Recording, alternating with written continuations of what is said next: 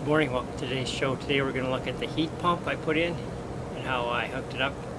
We'll go downstairs and look at the amp meter. I don't think it's running anymore. It usually just runs in the early morning till 8 o'clock or so. It's running when I was downstairs and now it's not, but whatever.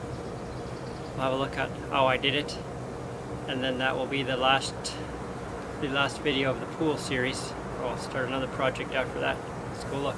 Here in the basement, and I put in this inline surge protector. This white type goes in focus. It shows the volts and the amps. You can see it fluctuating from 11 to about 13 volts, going from 220 to 250 to 262, and then so I don't really know how long it runs. I had ordered a kilowatt meter, but I clicked on the wrong one and got this amp meter surge protector, which is okay too.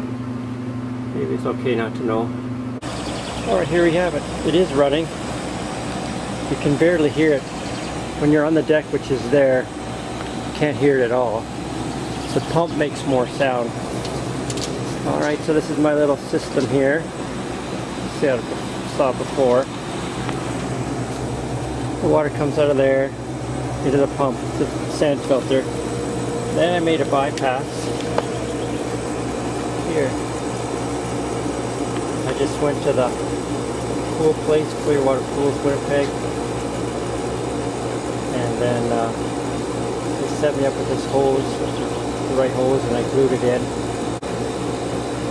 That way, if I have to take off the heater, disconnect it, I can just keep the pump running and everything running. You can see, can you sit down here? I don't know if you can see that it's at 80. It's set for 81, so it must drop a degree or two in the night. I don't know how to set it to Celsius, but 81 is about 27. And then it comes out here, goes back in. There, I had to get a disconnect here as well. Has a breaker inside, just like an air conditioner disconnect, so you can work on it. But then I put taps in here so I can tap there and shut all this water off.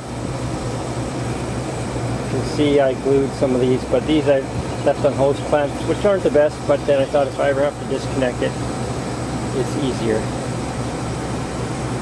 Alright, there's my North Flow heat pump. You can see a little moisture in the bottom there. It's where the condensation is. But I'm sure impressed with it, how quiet it is. So I have it. Let me get my decibel meter here. Give me a second.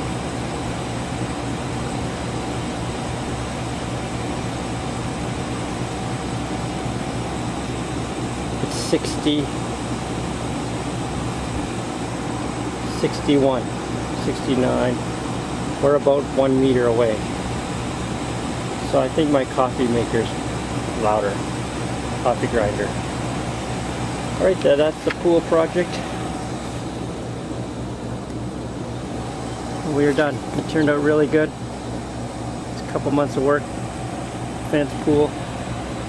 But I'm glad we did it. My wife just loves it. Okay, thanks for watching today's show. If you like what you're seeing, subscribe, hit the like button. And if you have a comment that'll help others, please leave it. Later.